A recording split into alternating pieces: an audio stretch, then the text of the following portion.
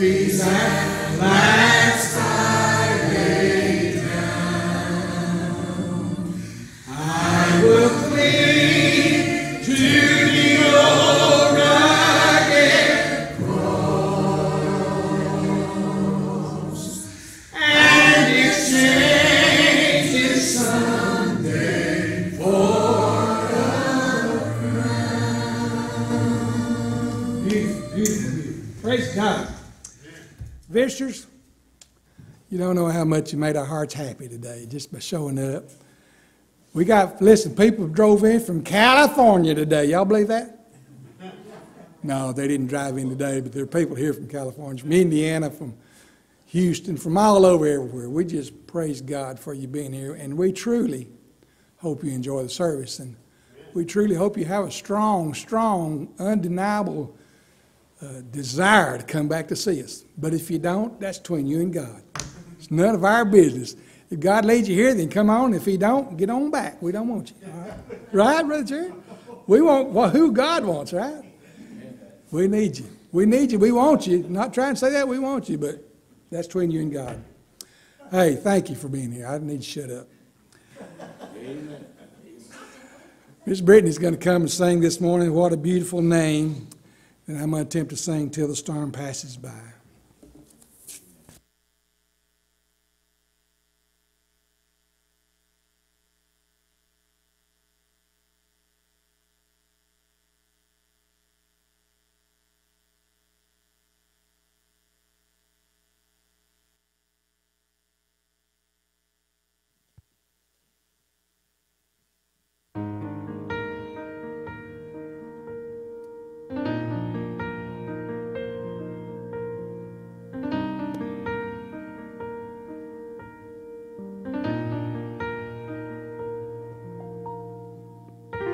You were the Word at the beginning, one with God the Lord Most High.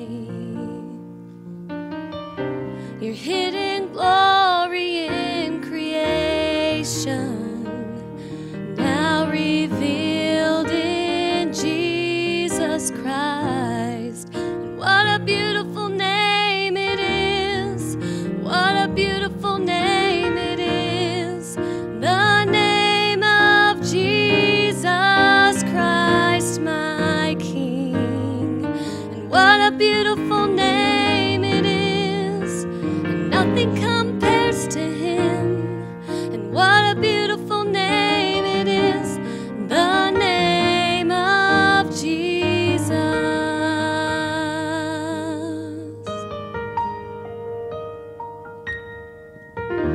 You didn't want heaven without us, so Jesus, you brought heaven down. My sin was great, your love was greater, and what could separate us now?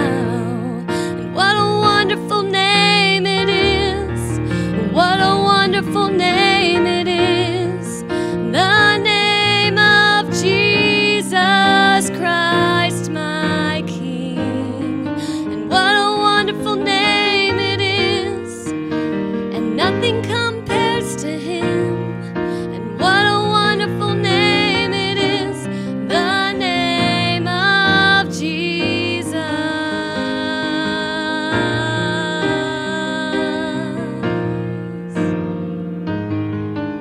In 2 Timothy chapter 1, verses 9 through 10 says, "Who has saved us and called us with a holy calling, not according to our works, but according to his own purpose and grace, which was given to us in Jesus Christ before the world began, but now is made manifested by the appearing of our Savior, Jesus Christ, who hath abolished death and hath brought life and immortality to light through the gospel."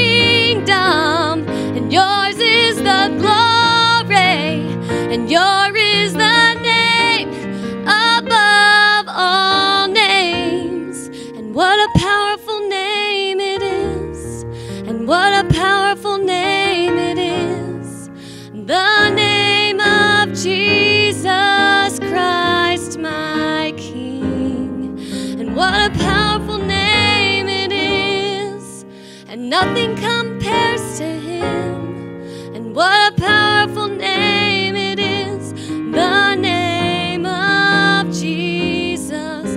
What a wonderful name it is, the name of Jesus.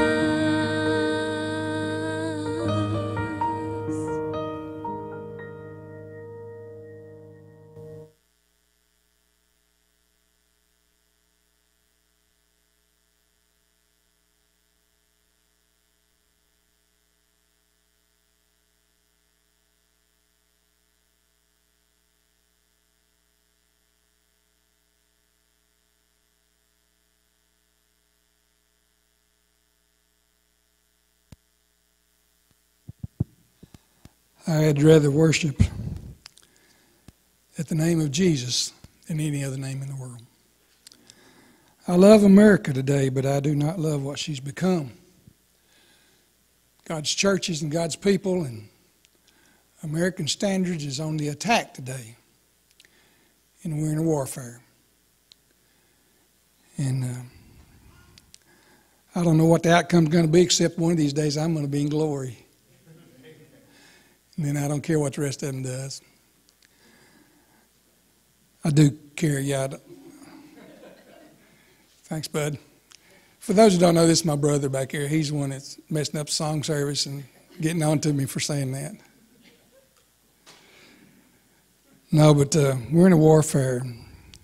Sometimes the storm gets heavy. The name of this song is Till the Storm Passes By. I hope it's a blessing to you.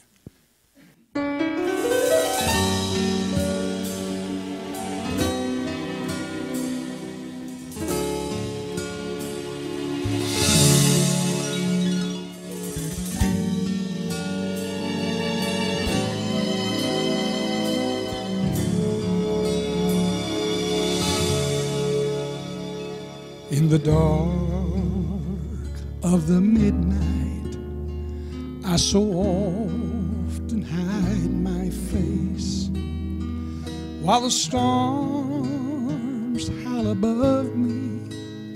There seems to be no hiding place.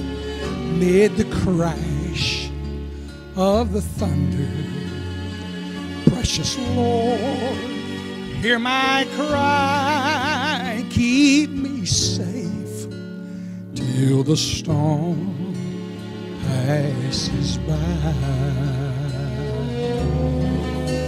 Till the storm passes over, till the thunder sounds no more, till the clouds roll forever from the sky. Hold me fast, let me stand in the hollow of thy hand. Keep me safe till the storm passes by.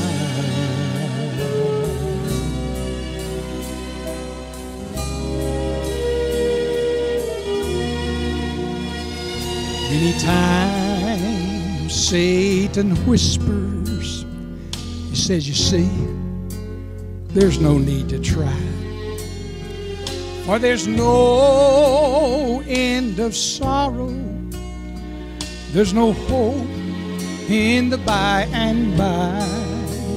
But I know thou art with me, and tomorrow where the stars never darken the sky, till the storm passes over, till the thunder sounds no more, till the clouds roll forever from the sky.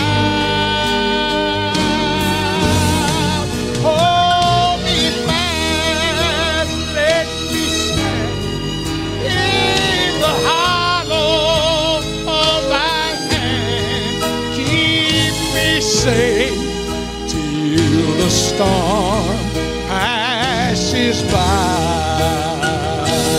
Oh, hold me fast, let me stand in the hollow of thy hand. Keep me safe till the storm passes by.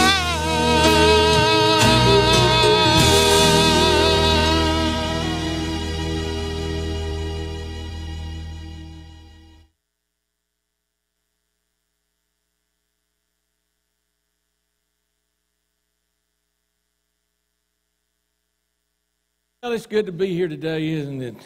Amen. Yes, sir. Yes, sir.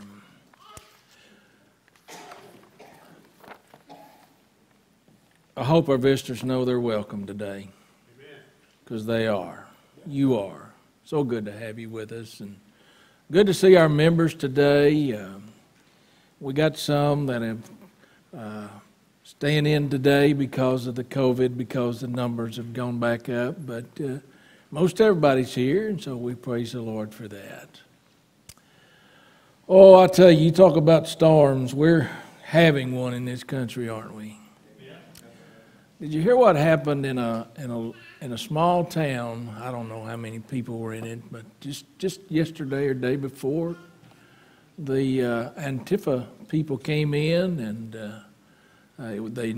everybody knew they was going to be there. Well, the town just showed up with all their AR-15s and everybody riding around in pickup trucks, and you know what? They didn't have a bad ride. They were there just to make sure things didn't go wrong. But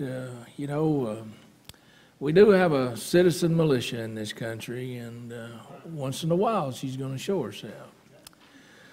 But what storms we have going on in our world today. But you know what? You heard that old song, we sing it once in a while. This world is not my home. I'm going somewhere else one of these days. And I hope it's when Jesus comes back again. And I hope that'll be soon. I pray sometimes, Lord Jesus, come quickly. Because, that's the only answer for us in this troubled world, is to remove us from this world, and then, it's not going to be pleasant here at all after that. Tonight, this morning, I normally have been bringing a series of messages about Daniel, but I felt impressed this morning to do something different. We did something different last Sunday with the Father's Day message, but this morning I felt impressed again to do something different, and I want to preach to you about heaven, my home. We sang that song about the old rugged cross.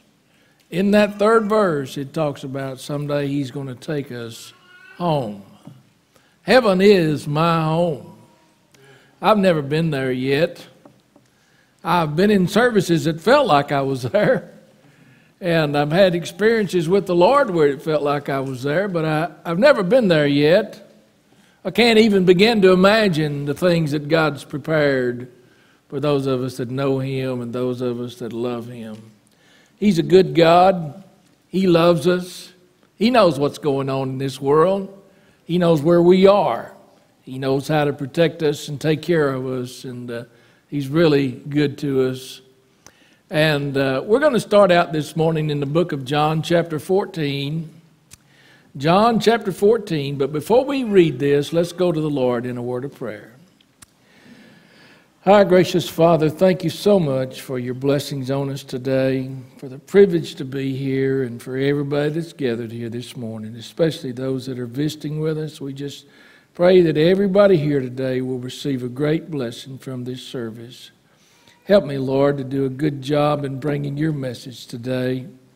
Father, I pray that if there's somebody here in our services this morning that not prepared to go to heaven, that this would be the day that they would realize their sinful and lost condition and come to you and become a believer in you and trust you as their Lord and Savior. We ask you, Lord, to bless our prayer requests. We know that there are several things on our prayer list. We pray that you'll help each burden and each person according to your will. Help me, Father, again, I pray, as I try to bring this message. Give me freedom to present the things, Lord, that you would have presented here today. In Jesus' name we pray. Amen. We are living in troubled times. Oftentimes our minds are troubled in these days in which we live. Jesus and his disciples were living in some troubled times. Look what he said here in John chapter 14. He said, "Let not your heart be troubled. You believe in God, believe also in me. In my Father's house are many mansions. If it were not so, I would have told you. I go to prepare a place for you. And if I go and prepare a place for you, I will come again and receive you unto myself, that where I am, there ye may be also." We sung the song, Standing on the Promises, this morning. This is one of those promises. The Lord said he's preparing a place for us. He said he's going to come back for us and receive us unto himself, and that we will be with him then forever. What a promise. What a precious promise, especially in the troubled times in which we live. While we are here upon this earth, we may from time to time experience great heavenly joy and peace in our hearts. All that while we are walking with the Savior from day unto day. But we are not destined to live here forever. This is not our home. We are bound for a heavenly home. Sean, you just changed those because I forgot that little clicker this morning, okay? Oh, I'm not there yet. I'm not there yet. I'll tell you, okay? Oh, they decide they want to bring it to me because they don't want me to embarrass them anymore. Thank you, brother. Brother Isaac. Thank you, sir. Okay. Probably the reason Sean and I were not quite prepared, mostly me. He said, "Do you have a PowerPoint this morning?" I said, "I have 3 of them." He said, "What? Which one?" So I told him which one. But, I didn't know what the Lord wanted me to do today, and so I have 3 sermons prepared for today, and if you'll sit and listen, I'll preach them all. If you'll come back and listen, I'll preach another one maybe. All right? All right. We're bound for a home that is on the other side. The Bible really doesn't tell us a whole lot about heaven, but just enough so that when we talk about heaven, our hearts get thrilled as we think of the bliss and we think of the glory that is shared by everybody whose home that will be. Shortly before Jesus went to the cross, he gave his apostles, and as well to us, this wonderful promise found here in our scripture reading this morning. And it is upon this promise that we base our confidence in our heavenly home. I hope you can say that heaven is your home. Did you know that every child of God should be encouraged about the subject of heaven? First of all, because if we're saved, we are most surely going to this place called heaven. Everybody that's been born again, been washed in the blood of the Lamb, put their faith and trust in Jesus Christ, is bound for this place called heaven. I'm going one day. You're saved, you're going someday. Our names are on the rolls of the citizenship there in heaven. Many of our friends and many of our loved ones, many people and saints that we don't even know, are already living there in heaven.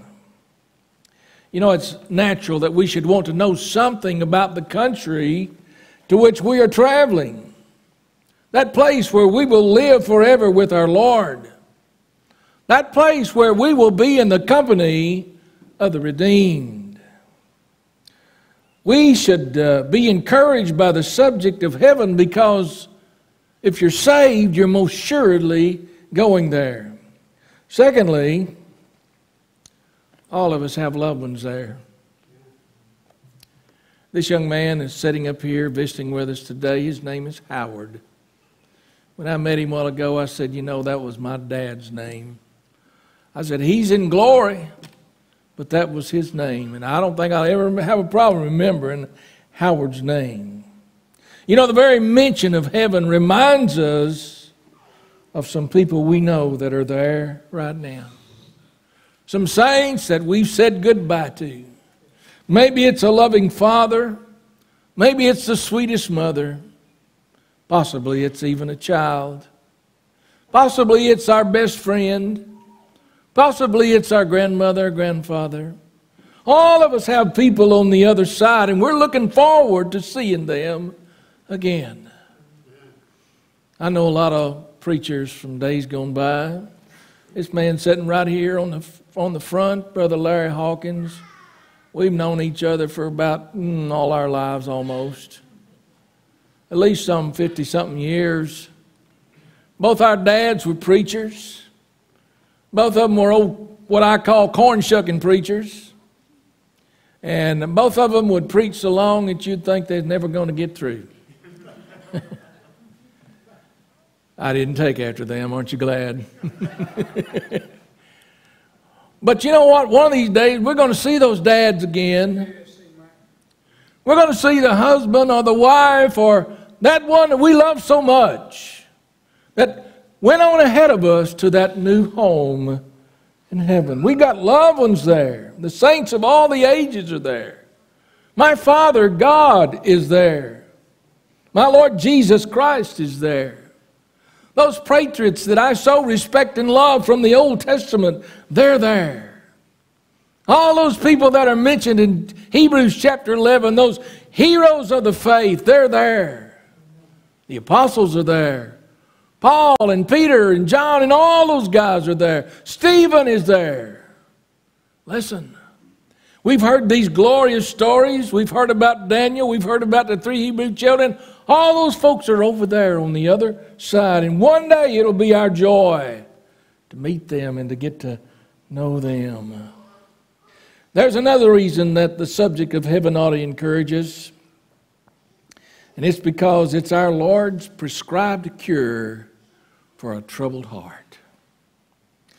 See how this chapter begins? Let not your heart be troubled. Believe in God, believe also in me. And then he began to tell him about heaven. The Lord doesn't want us to be so troubled by all the things that are going on in this world, but to look upward. Sometimes we get so troubled, we get so perplexed, we get so burdened down. It's good then to take our thoughts and move them toward heaven. You know, I think we would more than likely be happier Christians and healthier Christians if we spent more time thinking about the joys that's going to be on the other side, especially when we compare heaven to this current world in which we live. Heaven is a land that is brighter than day. I don't know if you can imagine that or not. Heaven is the place of our hopes and our dreams. Heaven is the place that we look forward to it, spending eternity in a place where there's no sorrow, no heartache, no trouble, no riots, just peace, just tranquility, just opportunity after opportunity to praise the Lord, to sit with the Lord and to hear him speak, to worship him there. The Lord tells us in these verses, our scripture reading this morning, of 3 simple facts about heaven. He said, in my Father's house are many mansions. He said, I go to prepare a place for you. And he said, I will come again and receive you, that where I am, there you may be also. 3 things that he said to us that are wonderful in that verse. Let me talk to you about heaven this morning. First of all, heaven is a real place. It's not a figment of somebody's imagination. It's not something that songwriters just write about. Heaven is a real place. It's got a locality, just like New York City, just like Dallas, Texas, just like London, England, and Paris, France. Just like hell. Hell has a location also. Jesus said in Revelation 1:18, he said, I am he that liveth and was dead, and behold, I am alive forevermore. Amen. And listen to what else he said. And have the keys of hell and death. The Lord's got the keys to the cities of heaven and hell. That place that he described as my Father's house, in which are many mansions, that's where he's preparing a place for us. Now get that. The Lord himself is preparing a place for us. Now he's been gone some over 2,000 years. He created the heavens and the earth in just 6 days. What do you think heaven's going to be like? That's why he said, eye hath not seen, ear hath not heard, neither hath it entered into the heart of man the things that God hath prepared for those that love him. Listen, Jesus said it. I'm going to prepare a place for you in my Father's house where there are many mansions. Now listen, he didn't say he was going to prepare us a mansion. Whatever he prepares for us will be totally acceptable and appreciated by all of us. I don't know what it's going to be like. You know, some of the songbooks used to contain an old song that says, I'm camping in glory land. I'm camping, I can't sing it. I shouldn't have tried.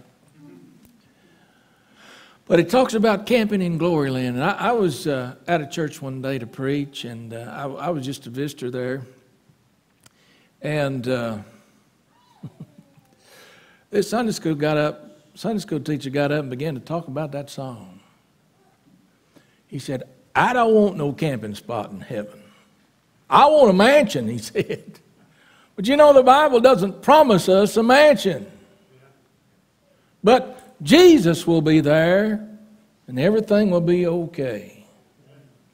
You know what? If you just got a room in a motel up there, it's better than anything you could find here. Amen? Listen, heaven is a real place. Where is heaven? We all have an idea where it is. Acts chapter 1, verse 9 through 11. And when he had spoken these things while they beheld, he was taken up, and a cloud received him out of their sight. And they looked steadfastly toward heaven as he went up. So we know heaven is up there. Behold, 2 men stood by them in white apparel, which also said, Ye men of Galilee, why stand ye gazing up into heaven? This same Jesus, which is taken up from you into heaven, taken up, so shall come in like manner as ye have seen him go into heaven. He went up, one day he's coming down. He's going to stop in the air. Before that happens, we're going to hear the trump, we're going to hear his shout. Before he gets stopped in the air, we're going to already be up there with him. It's all going to come together at the same time, and I can't explain it, and I can't fully express it, but heaven is up there. Where did Stephen look whenever they were stoning him to death? He looked steadfastly into heaven and saw the glory of God and Jesus standing at the right hand of the Father. He saw him up there.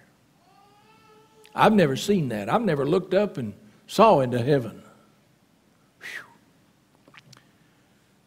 You'd have a hard time tying me down if I ever did that. Boy, I tell you what, it would add a new dimension to my preaching. I believe that. If I were to be like Stephen and I looked up and saw Jesus stand, I saw the glory of God in heaven, and I saw Jesus standing there by the Father. That'd be a marvelous sight, and only one person that I know of has ever seen it, and that's Stephen. Heaven's a place of eternal joy and blessedness. The Bible talks about that, the glories and the beauties of heaven. But did you know heaven's also beautiful because of what will not be there? No sin, no sorrow, no death, no mourning, no night, no separation, no tears, no war. Nothing that will mar or spoil the joys of heaven. Heaven is a place where we're going to be with Jesus. He's with us now. He promised that. Lo, I am with you always, even to the end of the world, he said. So he's with us now. But then we shall be with him literally and continually. Heaven would not be heaven without the presence of Jesus. Heaven's a place of wonderful reunions. That's our sure confidence that when we say goodbye to our brothers and sisters in Christ, that we shall meet them again someday. You know, when we gather at the grave of someone that we love and care about, we're not saying goodbye. If they know Jesus as their Savior and we know Jesus as our Savior, we're saying, I'll see you a little later on down the road. I'll see you a little bit later on. It's a place of joyful service. Revelation tells us that his servants shall serve him. When the Bible talks about servants serving the Lord, it's talking about them doing it joyfully. It's talking about them doing it gladly. What a joy to serve the Lord.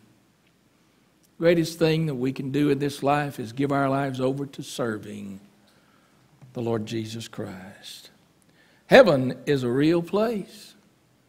Heaven is a prepared place. Now, we've already talked about that a little bit. Jesus said it. I go to prepare you a place. We've talked about that verse where our eyes and our hearts and our minds cannot even begin to figure out the beauties of heaven. It's a place where Jesus wants us to be with him forever. He said in John 17:24, Father, I will that they also whom thou hast given me be with me where I am. It's the Lord's will that one day we join him in that place called heaven. That place where we shall ever be with the Lord. I don't know if you've ever thought about how much the Lord talks about how he has prepared so many things. I read in the scriptures that he led Noah to prepare an ark to the saving of his household, to the saving of all men. I read where he had prepared a great fish to swallow up Jonah when Jonah was being so disobedient and running away from him. I read in Matthew chapter 25 and 41 that where Jesus said, Depart from me, ye cursed, into everlasting fire, and listen to this, prepared for the devil and his angels. Heaven is a prepared place for every true believer. And hell is a prepared place for every true unsaved soul. It's a prepared place for a prepared people. You got to be prepared to go to heaven. Jesus said, I go there to prepare a place for you. He was talking to men who were prepared. He was talking to men who knew him as their Lord and Savior.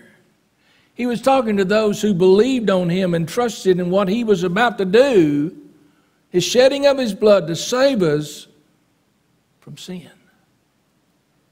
He said further in verse 6, I am the way, the truth, and the life. No man cometh unto the Father but by me.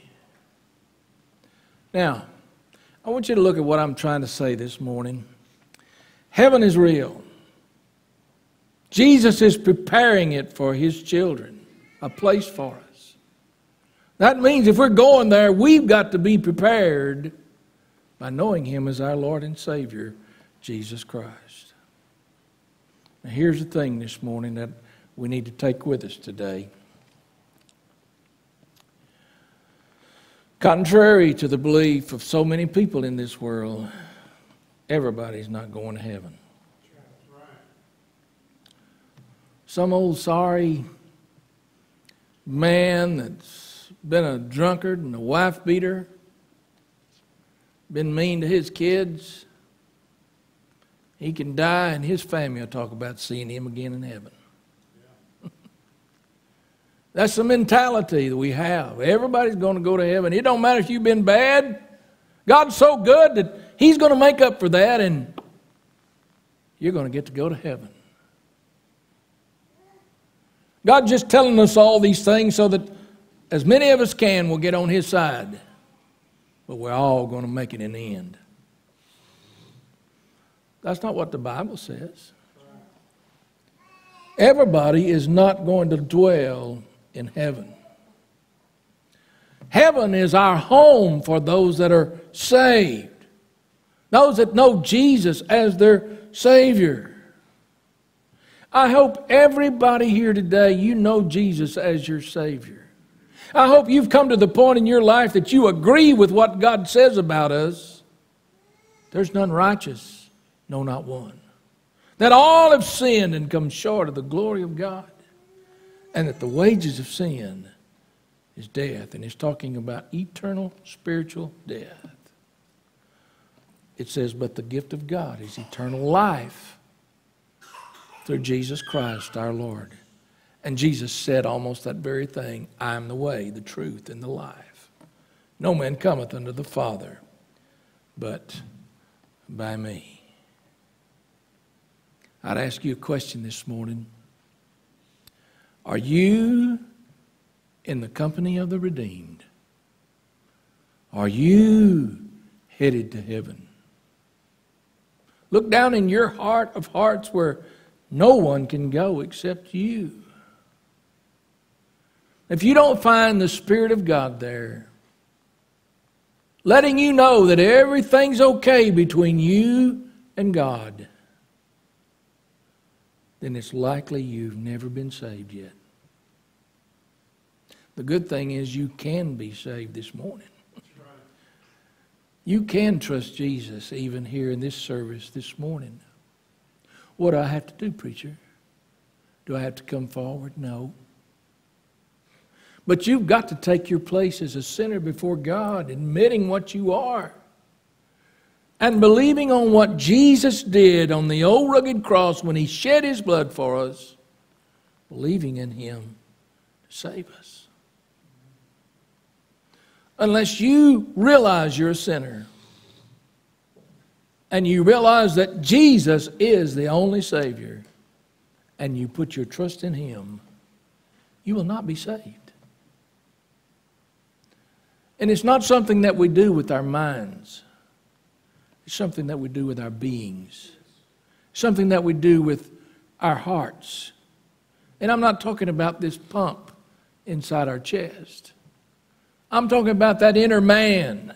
The real you has to put your faith and trust in Jesus Christ.